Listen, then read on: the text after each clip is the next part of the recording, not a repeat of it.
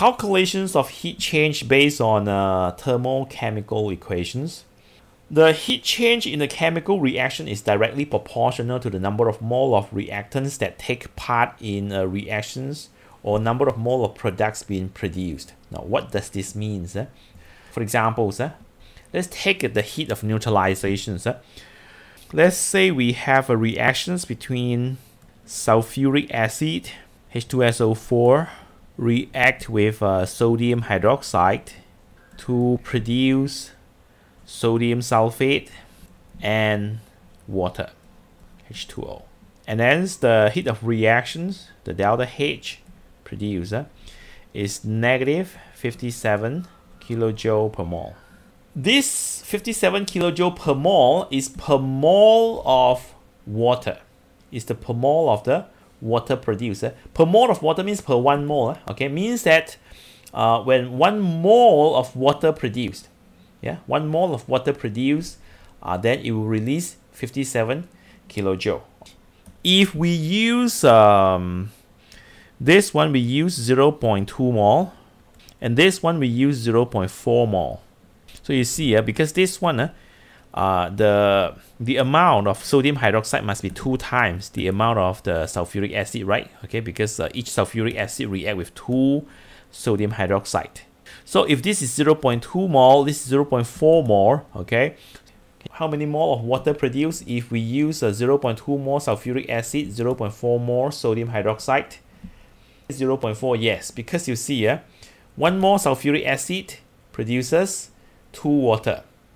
2 mole sulfuric acid, 4 water. So 0.4 mole sulfuric acid, 0.2 mole sulfuric acid, then 0.4 mole water. Okay, or you can see this one, okay? This is 2, this is 2, means that's the amount of the sodium hydroxide is equal to the amount of water produced. If this is 1 mole, this is 1 mole. If this is 2 mole, this is 2 mole, okay? Since this is 0.4 mole, this must be 0.4 mole. So the water produced is 0.4 mole. 0.4 mole. Now, if the water produced is 0.4 mole, then how much heat is released in these chemical reactions? So we learned that from here, okay, this heat of reactions, when 1 mole water release, or 1 mole water form, it release 57 kilojoule, 57 kilojoule. Then if 0.4 mole water form, then it release how many kilojoules of heat? The number of mole of water form is 0.4, okay, and from here we learned that 1 mole water form, 57 kilojoule heat release. But in this reaction, there's not 1 mole. It's not 1 mole water form, it's just 0.4 mole water form only, right? Okay, because we use limited sulfuric acid and limited sodium hydroxide. So we form 0.4 mole water. If we form 0.4 mole water, okay, then how many kilojoules of heat released? Because here it says that the heat change is directly proportional to the number of mole. So 1 mole, 57 kilojoule, 0.4, okay, 0.4 we take 0.4 multiplied by 57, and it's equal to 22.8 kilojoule, okay? So you see, as long as you know the number of mole of water produced, then you can calculate the heat released, okay? Because the heat of reactions tell us when 1 mole of water form, 57 kilojoules of heat release, and the heat change or heat release is directly proportional to the number of mole. 1 mole, 57 kilojoule per mole. If 2 mole, then it will be 114 kilojoule per mole, something like that. If you know the number of mole, then you can know the heat change, right? Yeah, number of mole, you know the heat change. But you need to know how to calculate the number of mole, right? How to calculate the number of mole. We have learned how to calculate number of mole in Form 4, okay? For examples, in the topic acids and bases, you have learned how to find the number of mole of solutions. For solutions, we use this formula, N equal to mV over 1000. We have also learned how to find the number of mole of gas, right? By using the molar volume. Molar volume. The number of mole, this N is number of mole. N is number of mole. Okay, something wrong here. Let me see. I think these two has been changed already. Let me see the notes. Oh, okay. So for gas, it's supposed to be the volumes of gas divided by molar volume. Okay, mistake here. Okay, It's the arrow here. So this formula is supposed to be here, this formula is supposed to be here, okay? But in the notes is correct, okay? In the notes, is correct. Okay. So to find the number of mole of gas, we use the volume of gas divided by the molar volume of gas. The molar volume of gas is 22.4 decimeter cube at standard temperature and pressure, or 24 decimeter cube at room temperature and pressure. Okay, so we can use this to find the number of mole of gas. We can also use this formula to find the number of mole of, this one is for solid, liquids, or gas, okay, all three, as long as you know the mass. So we take the mass divided by the molar mass, then we can get number of mole. And the molar mass is always equal to the relative atomic mass or relative molecular mass of the substance. These are some things that we have learned in Form 4, okay? Just take this as a revision only, okay? You should have learned this in Form 4. Because this topic, there's a lot of calculations involving number of mole, calculation number of mole, so you must know this. Example 1, okay? This one looks like the combustion reactions, right? Okay, this is the formations. So this is the heat of formations of nitrogen dioxide.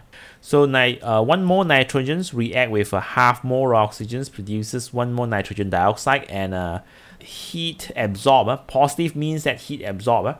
The heat absorbed is 66 kilojoule per mole. They want us to calculate the heat change when 0.1 mole of nitrogen dioxide is formed in the reactions that's shown above. So this is 66 kilojoule per mole, okay, per mole. And for formations of something, the heat of formation is when this is per mole is per 1 mole of the substance form. Per 1 mole of substance form means that when they form 1 mole of nitrogen dioxide, then it will absorb 66 kilojoule per mole, okay? But the questions ask, if there is just 0.1 mole of nitrogen dioxide formed, then how much the heat change, or how much the heat absorbed?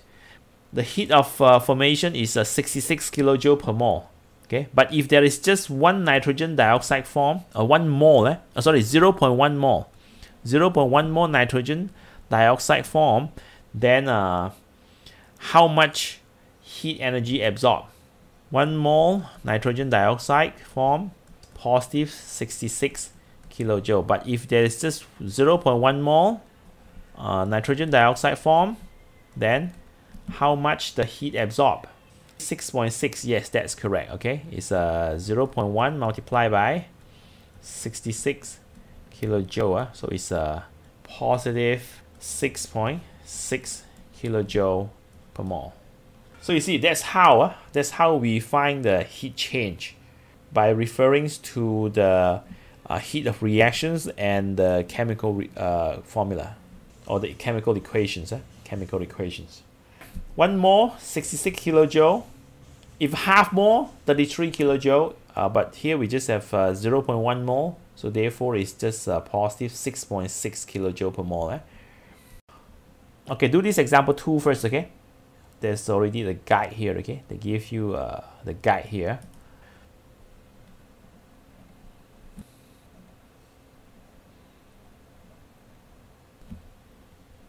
So this answer, 131.2 kilojoule, okay? So you see, first you need to find the number of mole of carbon, because they give first the mass of carbon, okay, 4 gram.